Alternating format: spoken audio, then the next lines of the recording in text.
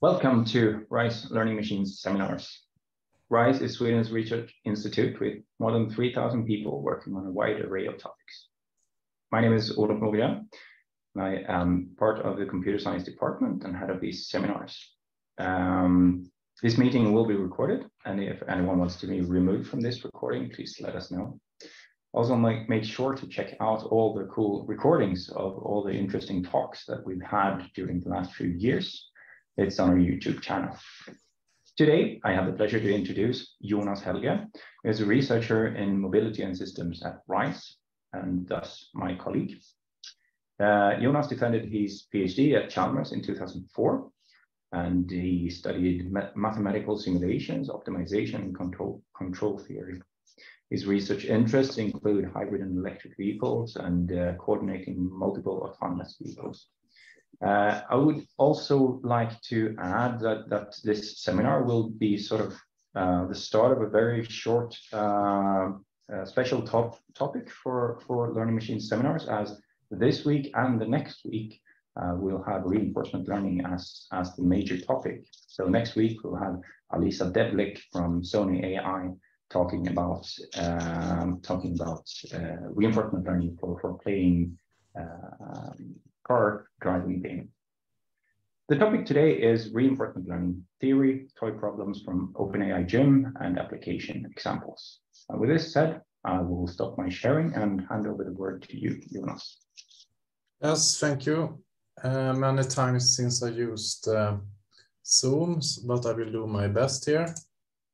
Let's see, now I think I share my screen. Can you see my screen? Yes, it looks good. Good. When I start off, so my name is Jonas, and I will today talk about reinforcement learning. So this presentation is a kind of more of beginner adapted.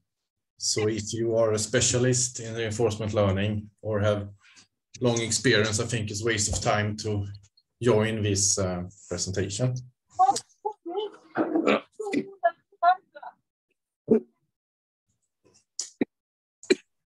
So I think Olof had already mentioned some of these things, but I did finish the PhD in 2004 related to hybrid vehicles, and then I have been in the industry for some years after that.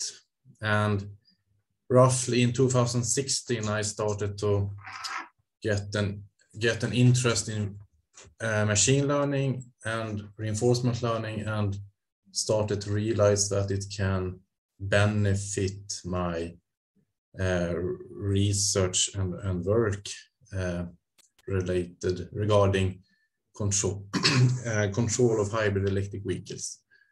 And then I started at RISE actually this year after almost 18 years at the Volvo Group. So this is like a top level view of the different subfields in machine learning. We have the more classical field of supervised learning, and there we have one part that is like, for example, can be training classical neural networks. We have unsupervised learning, and we have the topic of today, reinforcement learning. So here are some milestones or a brief history of reinforcement learning. Some basic concepts were established in the 50s, especially dynamic programming and the Bellman equation. And then in the 80s, there was a guy named Richard Sutton that invented something that is called temporal difference learning, that I will talk more about later in this presentation. And then now in some 10 years ago, DeepMind improved this temporal difference learning and used neural networks, and then we have a deep Q learning, and we applied this on playing multiple different computer games. That is also something I will show later on. And then fairly recently, we have a kind of moon landing event in the computer science. Then, as I guess you know, AlphaGo bet won over the world champion in the Go game. I think it was 2017 this happened. And after that, the field of machine learning and reinforcement learning have exploded. And very recently, we have also this ChatGPT emerging. So what is reinforcement learning? The idea is that the main idea is that we have an agent that is interacting with an environment, and it has some kind of memory, and that memory evolves. Then the agent takes different actions in the environment. So when taking an action, the agent gets feedback in terms of a reward and an observation that is typically the next state. This will be more clear later on in the presentation, what these concepts are.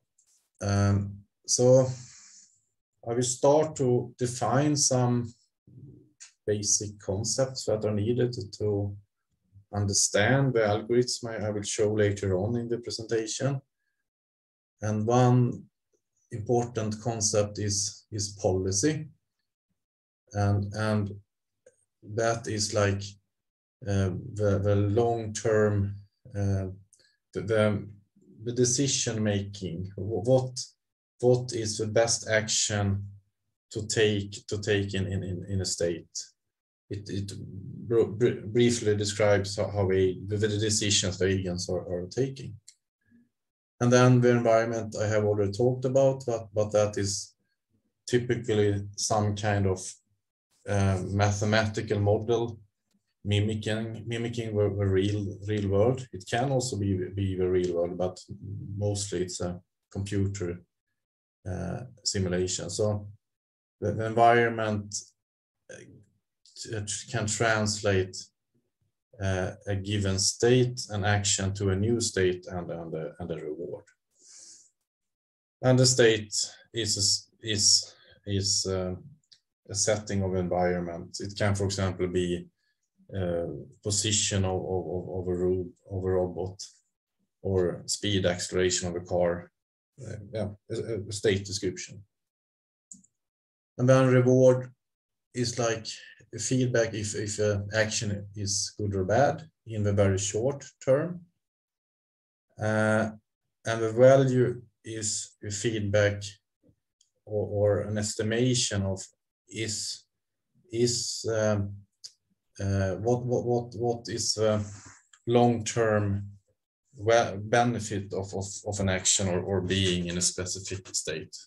I will give some more concrete example later on value. And return is simply the sum of multiple reward.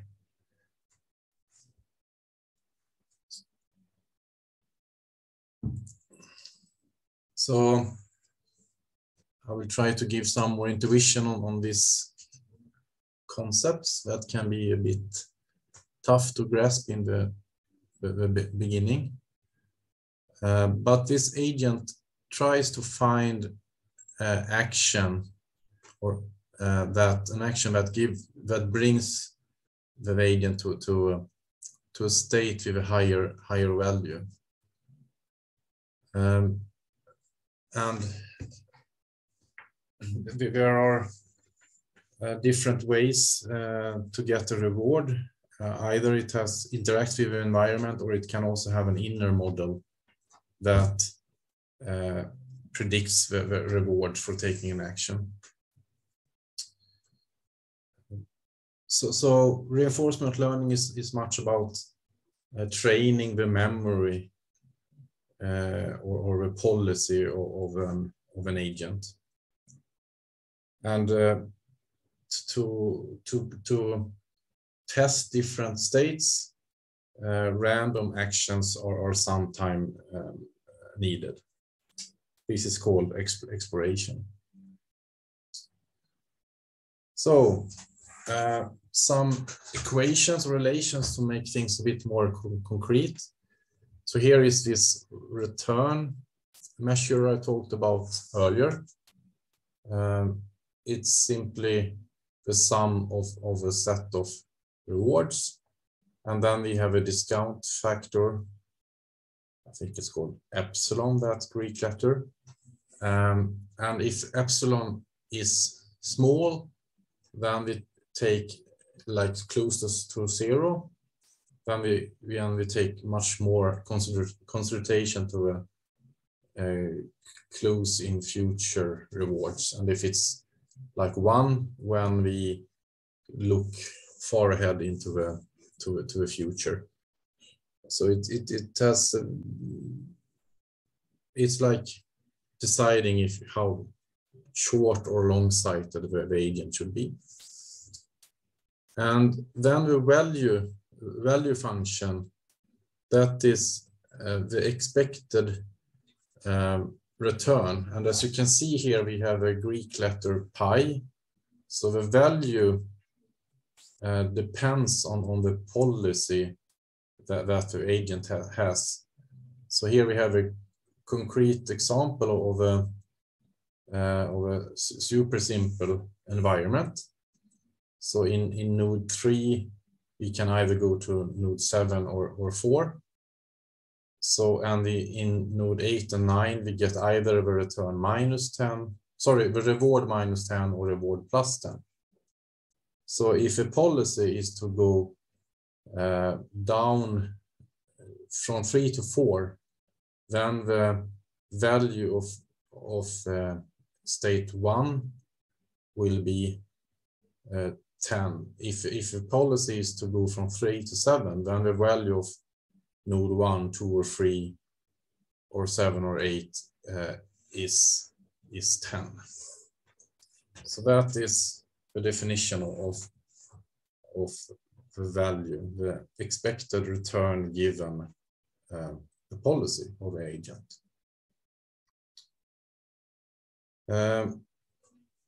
One way to get a better understanding of action selection is the concept of multi-arm bandits.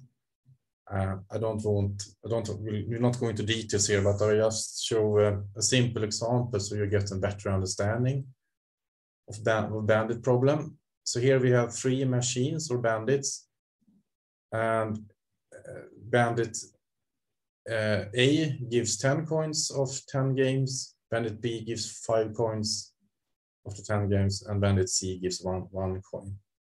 And from human intuition, it's fairly self-evident that one should also play with the A version. And then we can express an equation, Q, and that will for the A machine be 1, and for the B machine be 0.5, and for the C machine 0.1. So this Q gives is like a value or a probability of getting coins for playing this bandits, and the updating equation is given here. So just think what you should take away here should be that we are like forming a memory QK by interaction with the environment, and then we have this memory. We can like decide or have a guideline on which arm or bandit shall we use. So here we have a more formal algorithm for setting this Q that was in the previous slide, that we repeat this loop forever. We take an action depending on this queue, and sometimes it's random, and then we update the queue memory, and sooner or later it will converge to the values that are shown on the different slides. So this is maybe the most simple reinforcement learning one can think about, learning how to play bandits, multi-arm bandits from experience. So another important concepts are terminal state and an episode. And here is a classical toy problem, the cliff hanging problem. So here we can see that we start in the very left and then we go right. And if we go to a cell with this death skull, when we are in a terminal state, and we get a very bad reward. So terminal state is like ending an episode. So you can think about an episode like a trial or multiple actions taken in sequence, and then an episode ends when we get into a terminal state. And for this environment, we happen to have one a possible fail terminal state, that is, we are falling off the cliff and actually dying, or we have one successful terminal state to a high reward. That is the flag here. So typically we collect, we generate episodes, and every episode consists of multiple tuples or experiences. These are typical state, action, reward, and the next state. And then we update the memory of agent with some appropriate algorithm from these tuples. So that is terminal state and episode. It's also good to know about the Markov property. So simply speaking, one can say that a state shall be expressed in such a way that it fulfills the Markov property, and that is like good or descriptive enough to express a state. So a simple example, it can be, if you go back to this cliff environment, when a state should be both X and Y position in this cliff, we are not fulfilling the Markov property if just the X position is given, and if Markov property is fulfilled, then we have a so-called Markov decision problem. So just to check if you are awake, I have some questions here, just also to repeat what I have said. So I hope that some of you can try to answer the first one. What is an agent?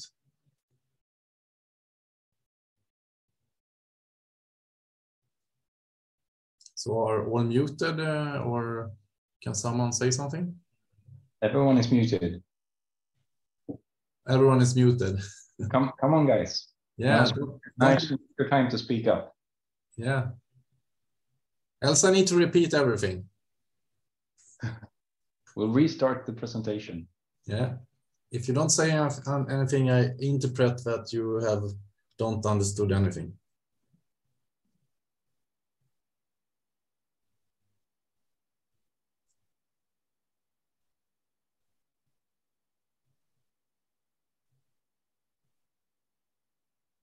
Okay. A silent group.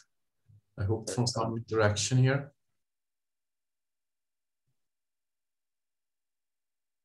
Ian, do you have a microphone? I do. Yeah. I was going to answer the Markov one. Yeah. Okay. Yeah, do that.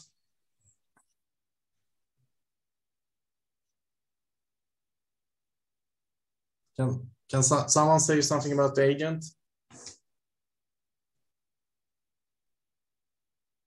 An actor in an environment. Yeah, good. The decision maker. And the reward?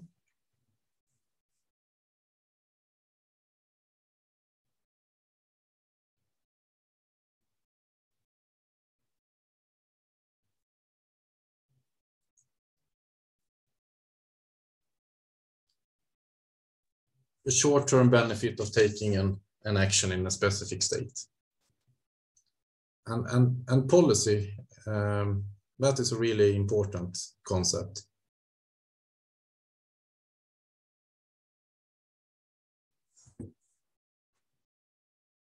Does someone remember policy?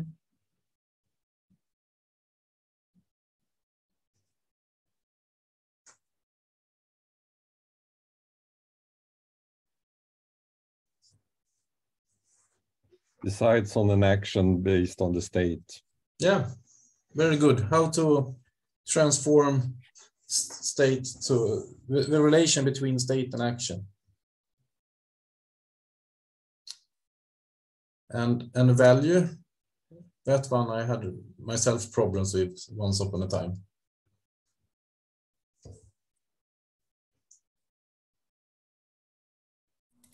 The expected cumulative reward. Yeah, given a policy. Mm-hmm. So it's not, return and value is not exactly the same thing, but they are very related. An episode that I think you will recall from this cliff walking. There was someone that wanted to say something about the Markov property. Maybe you have a better definition than me. No, not at all. But it's a way of not carrying all these conditional probabilities into each calculation. So basically it says your next state is only dependent on the current state you are. Mm. And I have an example from when I learned this, that someone gave me an example of a tennis match. So if it goes 0-0, 0-15, 15-15, 30-15, 30-30, etc., etc. Of course, the state only depends on where you are in the game. However, that's not the same as a game which goes 0-15, 0-30, 0-40, and then the other person catches up, sort of 40-15, 40-30, 40, or deuce. Mm. So the Markov probability says you don't need to remember all of the previous ones. It only depends on the next one. However, it's not a coin flip. It carries all these conditional probabilities through to the current one. Mm. It's very useful not to calculate all these long conditional probabilities. Yeah. So that the Markov chain should be. Yeah, sorry. Yeah. That's true. I talked about the Markov chain, not the Markov property. I have some more slides to show, so I think we need to go on. But Just a quick question on the Markov property. So either to Jonas or maybe some of the more mathematically inclined in the audience than I am. But formally, I mean, you said the Markov property needs to represent the current state enough. But formally, is that correct? Shouldn't for it to fulfill the property, it has to exactly represent all previous steps? I have heard some definition that it should represent the history itself. It should be complete. It's like complete description of the history. That's, I think, is another definition. Yeah. So, and the reason for why I brought it up is that in my view, at least, is that with current deep reinforcement learning approaches, it's not formally a Markov decision process, because we don't really know if the state fulfills the Markov property or not. No. It's an approximation of that.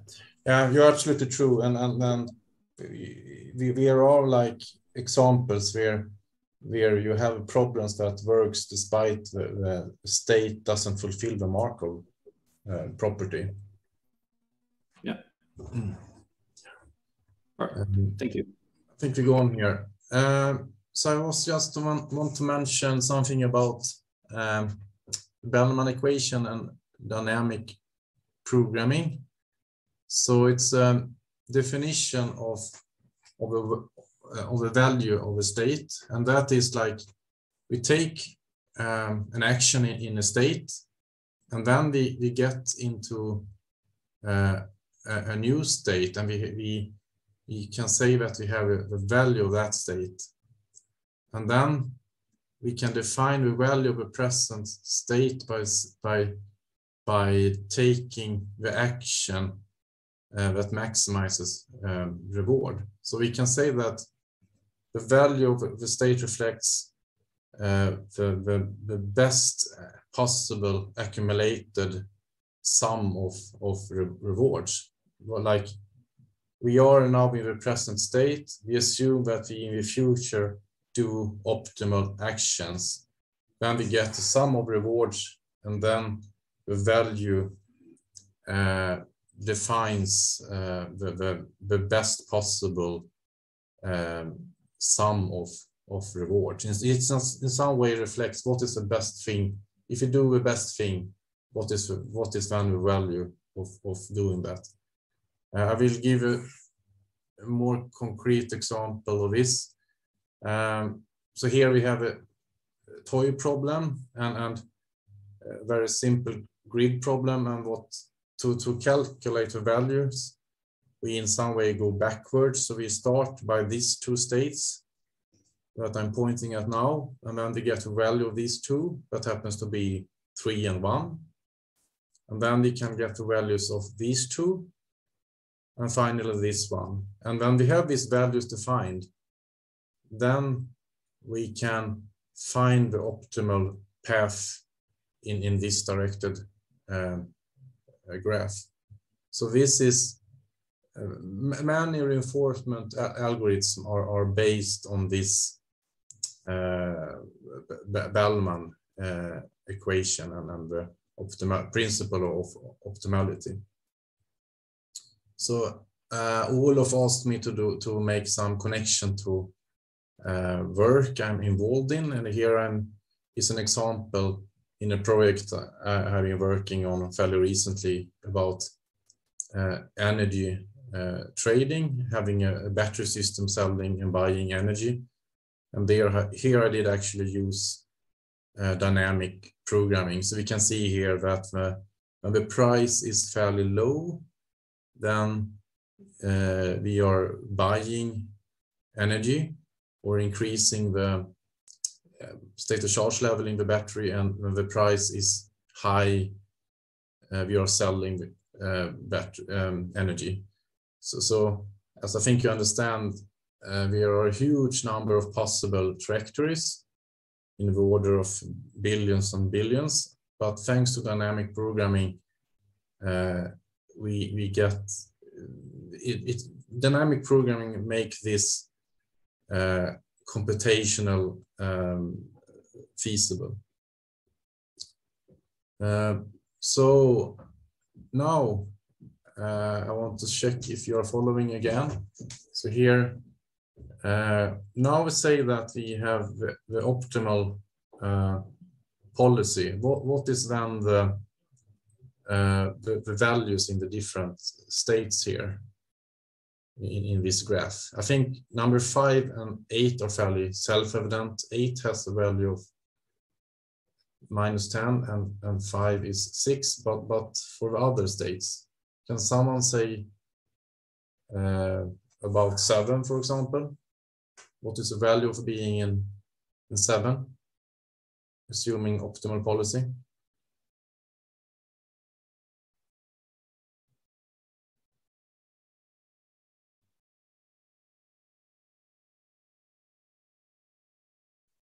No guess? Minus 10. Sorry?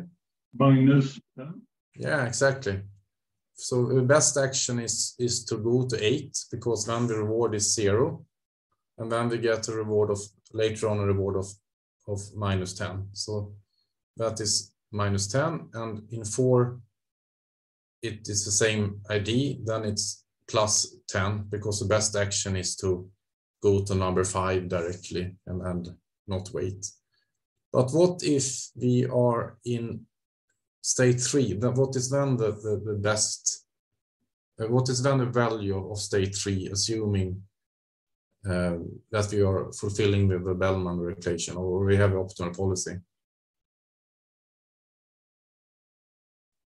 So maximum is 10 plus 10. So, sorry?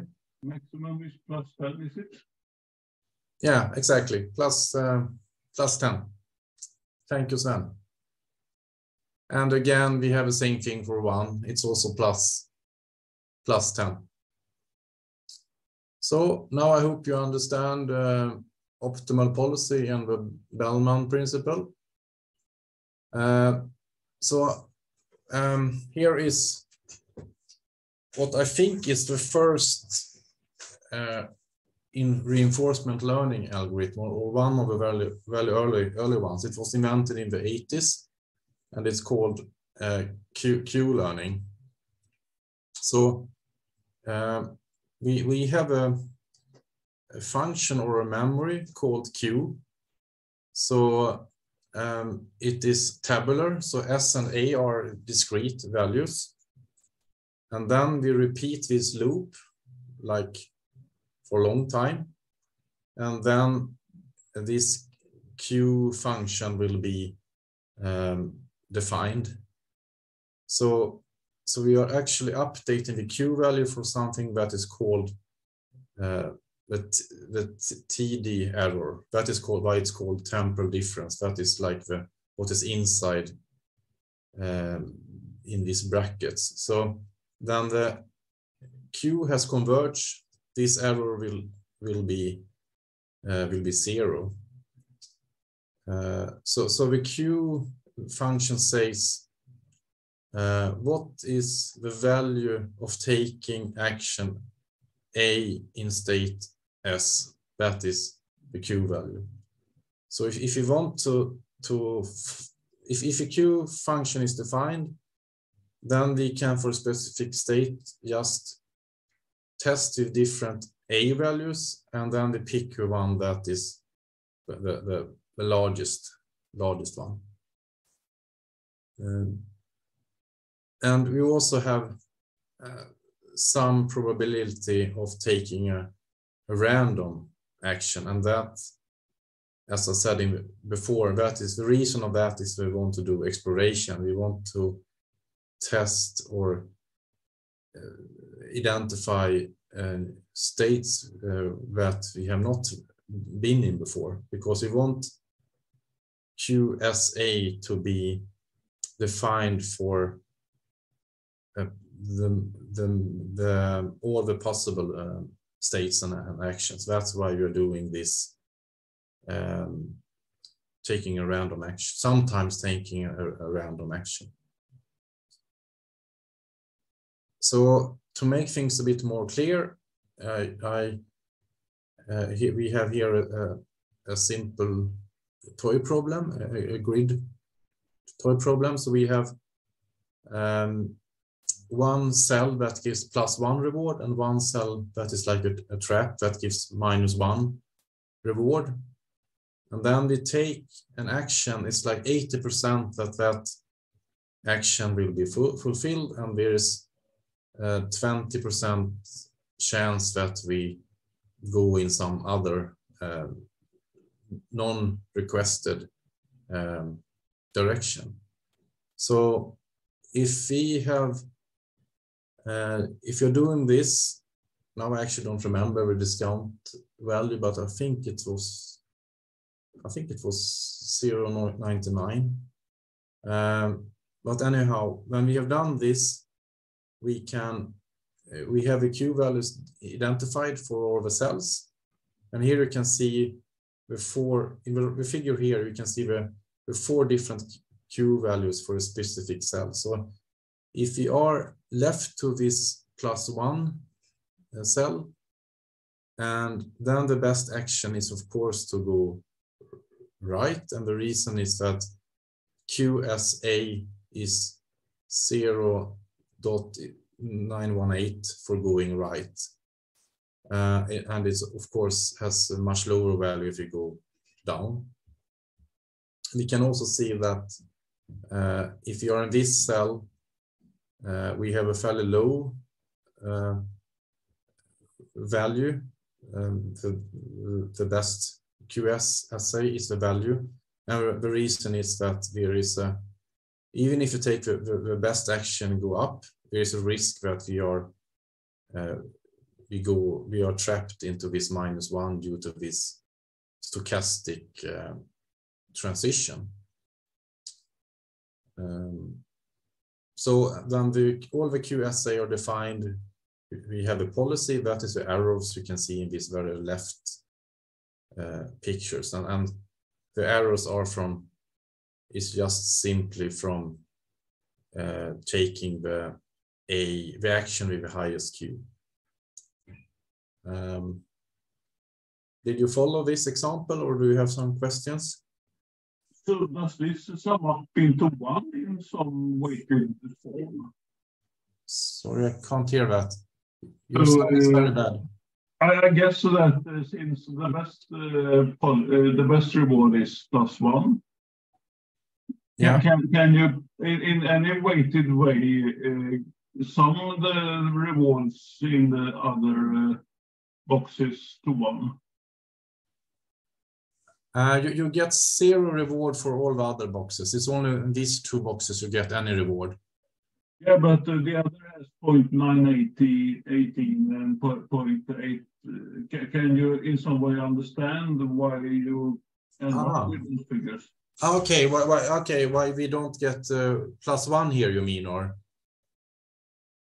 The reason is that we have a kind of random transition. We have, if you're here, we know that the best thing is to go right, but even if you decide to go right, there is a risk that we go left or we go down.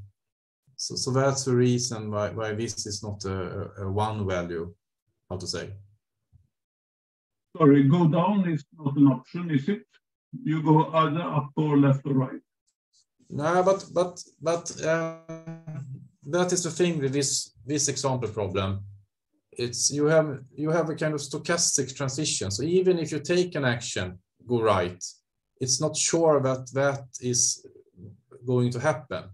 It's a risk that you do, that the actual movement is something different from what you decided. So if this were like 100% probability going right, then deciding going right, then it would have been a 1 number here.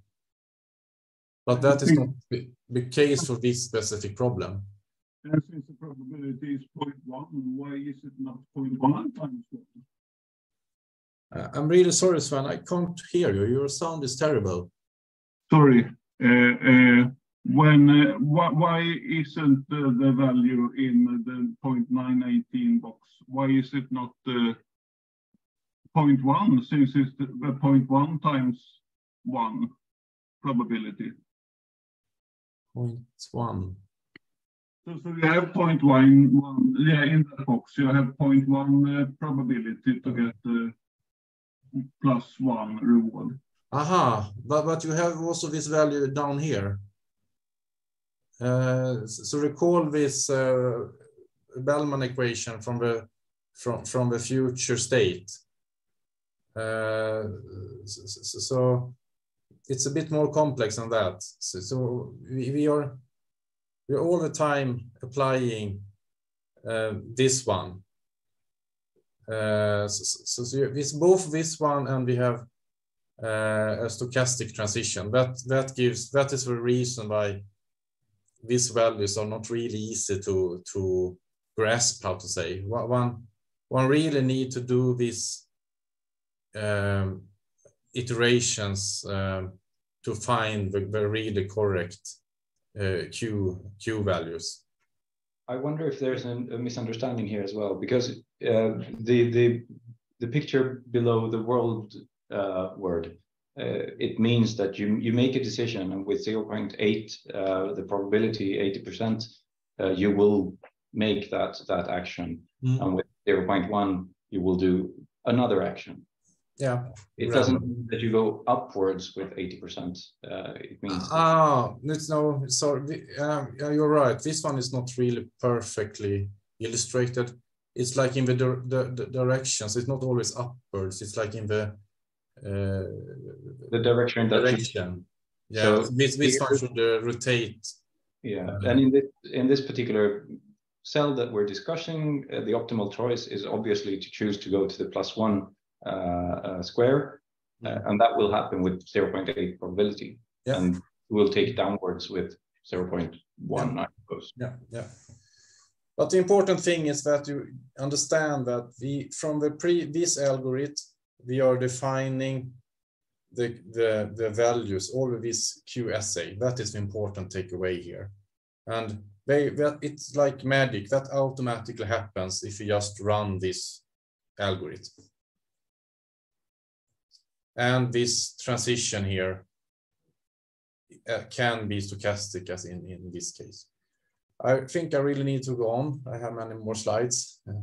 You don't need to understand every little detail here.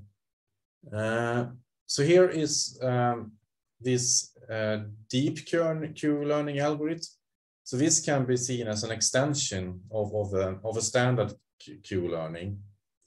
So here we are much taking the idea from standard Q learning, but we introduce, we have a neural network as a memory, and we are storing experience in something that is called a replay buffer. So store transition, blah, blah, blah in D. Then we are storing an experience in D, that is a replay buffer.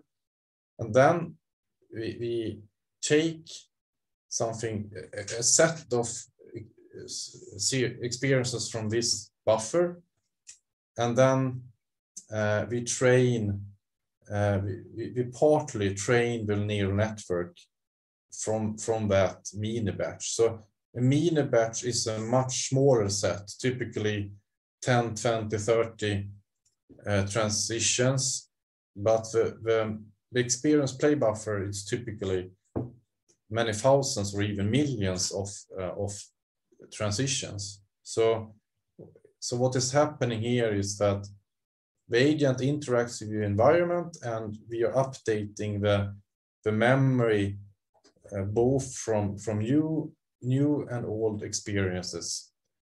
And then, as in standard Q learning, after a while, the memory hopefully converge to an optimal or close to optimal policy.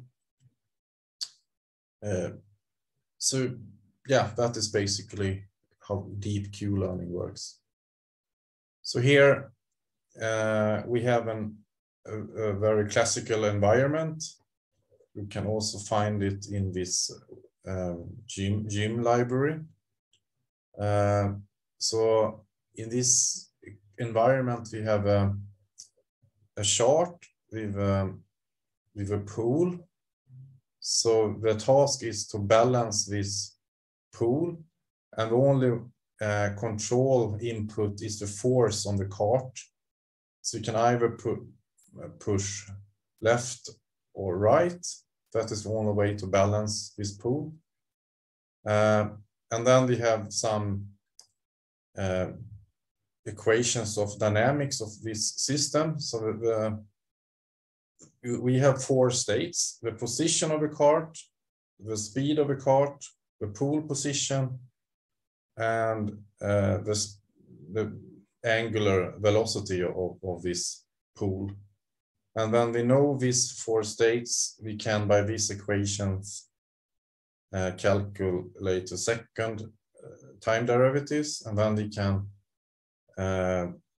update the system. So the input is f and the states of the system. So that is basically the environment. So now I want you to check if you have some ideas. What are possible fail state of this shard pool environment?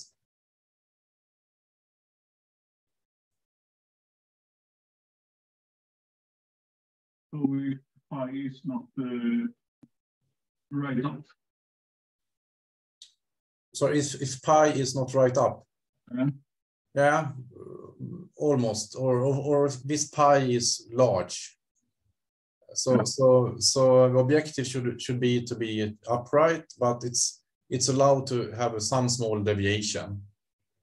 And I think it was like 20 degrees was the maximum allowed pool angle. So if the angle is outside minus 20 or plus 20 degrees, then we have a fail state. And do we have some more idea on fail state?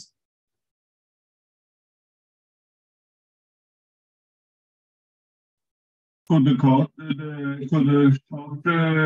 move infinitely right or left, or is it finite? No, that's a good question, and that actually answers the second fail state. It's some specific cart position. I don't really remember the original setting, but I think it's like minus 1 meter and plus 1 meter is a boundary we should be within. So it's not just balancing this pool, is also to control the X position of a cart is a part of this problem. So when we have two failed states, bad X position or bad angle. And what about reward functions? It's not one correct answer. I think we have multiple candidates here, but do someone have an idea what can we have as a reward function?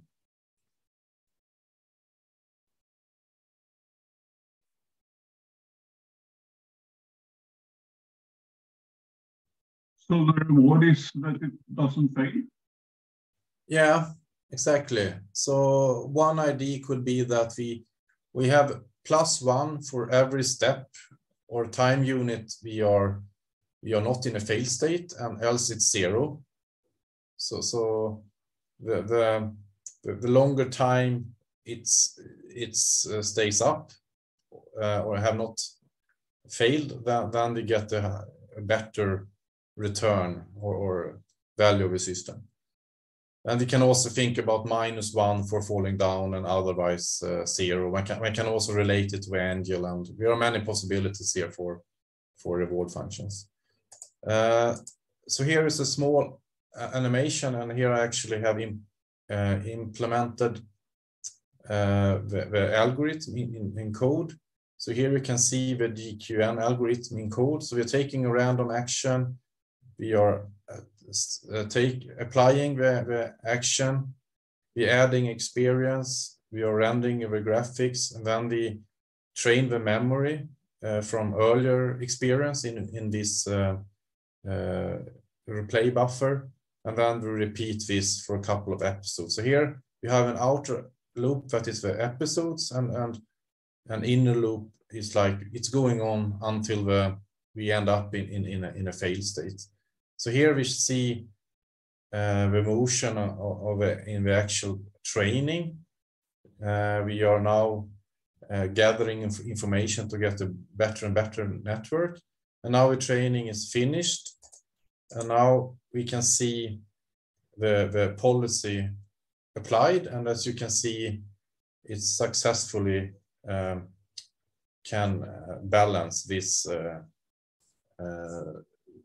pool. So that is one example of DQN in action. And here we have a very famous paper written by DeepMind. I think it was like 2013. And then we applied DQN on many different computer games. And here you can see one game, I don't remember, it's Breakout. And here you can see that it is, of course, improves during training, but it also finds the trick after some while that it should break a hole in the very left side or some of the sides, and then the ball will enter that one. So it's like, yeah, it gets like much better playing this than a human player. So that is DQN in action, and this was like 10 years ago, and much has improved since that. Okay, now we should look at another technique. So now you can almost forget everything you have learned, and now we will have a look on another approach that is called gradient-based policies. And the idea is that you take the derivative of a policy, and then you use that derivative to adjust the parameters in the policy. And so the intuition is that if the return associated to a state and action is high, when we want to have higher probability of taking that specific action again, that is the basic idea. And here is the pseudocode for the most basic policy gradient method. It's called reinforce, and I think it also from the really old, from the 80s or beginning of the 90s. That is like Stone Age in machine learning timeline. So this is the most basic one. So we are updating, again, we are generating an episode, following the policy, and then we are updating the policy from the experience in that episode. But we don't anymore have this queue memory. We now are changing parameters in a policy, and this policy is typically utilized as a so-called softmax function. So there's a specific likelihood to take an action in every state, and then we adjust the parameters of this softmax function. So to get a better feeling, again, we take a very simple problem, and that is the bandit problem with just two arms. So one arm every arm has some kind of probability of winning. So for the left arm, it's like 10% chance to get the coin, and for the right arm, it's 50% chance to get the coin. And the very beginning of evolution, there are equal probabilities to select any of the arms.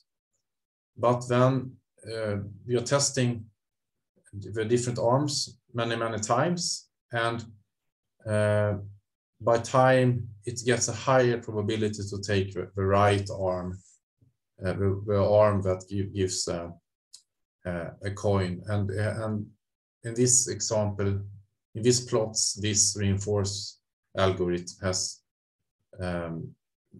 been applied. Of course, it's a trivial environment, a trivial example, but it shows anyway the basic idea with this policy gradient methods. So there's a lot of research now going on, but there are some papers indicating that it's better convergence in these policy gradients, and that is a really important thing, because value-based methods tends to be more likely to diverge, to not find a good solution. Another big thing is that I can also use it for taking continuous actions. That is not possible with value-based methods. Okay, Olof asked me for some experience of reinforcement learning, and one experience I had was a successful thesis work I supervised some years ago, and then we used it for power control of hybrid electric vehicles. And then a reinforcement learning agent was setting something called equivalence factor, weight factor, deciding if diesel fuel should be regarded as high or low in price compared to battery energy. And that also paper, that thesis work transformed into a paper, published paper later on. And then I have also been involved in some patents regarding control of autonomous vehicles, and then we used reinforcement learning for defining a policy that decides how what decisions the vehicles should do. So this is a newly published paper that I have been involved in, and by reinforcement learning we could learn vehicles to use this charging station, a charging station that is in the very lower left corner of this site. So one example can be that if two vehicles are approaching this charging area, the first one should not grab the charging station if the aftercoming one has a really poor charging level, because then the first one will block the aftercoming one. Easy to say, but very tough to find an optimal policy. And next year I will start up a thesis work regarding energy trading. So it will be an extension on what I showed earlier, using dynamic programming for energy trading. Okay, so that I think was actually what I planned to say today. And I also want to be clear that we have just scratched the surface of reinforcement learning. This is a very introductory presentation, and there are many things I have not even mentioned that you can see here on this slide here. And as I understand, the research, much of the research direction now in the world of reinforcement learning is something called actor-critic methods that have a safe update of parameters in the policies to lower the risk of not converging. That is a hot topic now. So I just want to share some reflections I have in this field, and one is that I think the only way to learn about reinforcement learning is to apply it on many example problems. It's not enough to just read some books and some papers. One really need to get your hands dirty, and yeah, it takes time to learn this field. Some courses is not enough. And it's not a silver bullet, it's not a quick fix. And I think one should carefully look for alternative techniques before applying reinforcement learning. It's one of many tools, and it's not a silver bullet. Thank you, Jonas. I think I have 1 minute left, so I'm a bit ahead of the schedule. Sure. Great, thank you. So and this, I mean, looking forward to all the things that we sort of haven't scratched during this seminar. I mean, this was a great introduction to, as I said, the theme. It's 2 weeks long. So next week we'll have Alisa Devlik, who is a researcher at Sony AI in Stockholm, She'll talk about superhuman racing agents, an agent that they've developed and published in the Nature journal. It's called Gran Turismo Sophie. It was trained through deep reinforcement learning. And then I'll also add that on March 7, we'll have a researcher from Microsoft Research in Amsterdam, Elise van der Poel, and she's going to talk about symmetries in multi-agent reinforcement learning. Ah, interesting. So those are November 23rd, that's next week, and March 7th next year. Yeah. So we have a lot of interesting reinforcement learning to look forward to. Yeah, I have actually on my to-do list to learn about this multi-agent reinforcement learning. Yeah. And in the chat for everyone, we have the paper that Alisa is going to talk about next week. Thank you for that, Ian. Welcome. Just one thing, I think if people are a bit nostalgic and would like to learn this, the OpenAI Gym, and especially the Atari ROMs are a lot of fun. Jonas showed us the inverted pendulum while balancing one, but there are some other favorites like Space Invaders and Defender. Yeah, very playful, and you can learn. Yeah, so you can actually download Python code for these environments. That is really useful. So you don't need to do everything from scratch. Yeah. So I really recommend, if you want to learn reinforcement learning, so study the theory, start to download some of the simpler environments and play with them. Great. So thank you, everybody, and especially Jonas. Welcome back next week. Yeah, thank you. Thank you. Very instructive. Yes. Thank you so much, Jonas. Thank you, Sam.